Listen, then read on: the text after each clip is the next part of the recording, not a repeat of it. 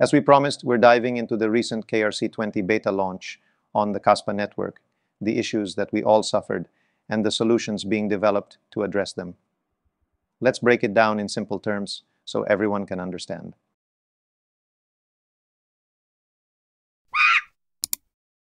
First off, the KRC20 beta launch on June 30th saw the Kaspa network face significant saturation, with over 20,000 wallets interacting, injecting hundreds of minting transactions per hour.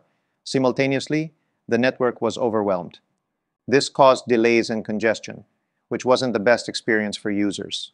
Only a few tokens could be deployed and partially minted, while many couldn't even start the process because the network was saturated. One major issue was that transactions got stuck in the mempool, waiting to be processed and sent to the miners. This was partly due to the lack of effective tools to prioritize transactions. Priority fees are crucial for ensuring that important transactions get processed faster. But the tools available weren't up to the task. To address this, the team is working on automating fee calculations, which should help streamline the process. Additionally, blocks weren't used optimally during this period. This inefficiency in block utilization contributed to the congestion.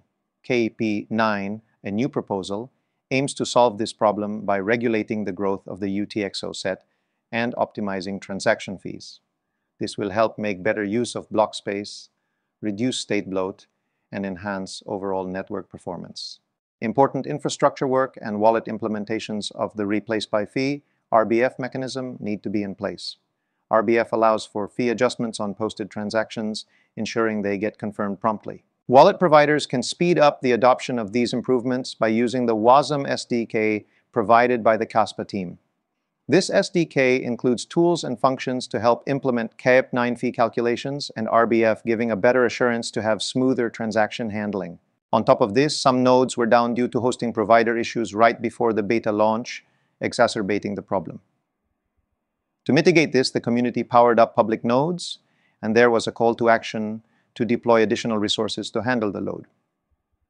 This is a significant management challenge, but it's being tackled with the development of an automation tool to make node management easier. Kaspa operates as a peer-to-peer network where nodes can become public and available to distribute connections.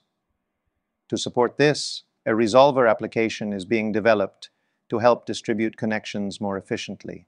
The team is also discussing with Kasplex to enable a new trust model to sync new indexers to the KRC network from arbitrary peers, avoiding reliance on a single source of truth.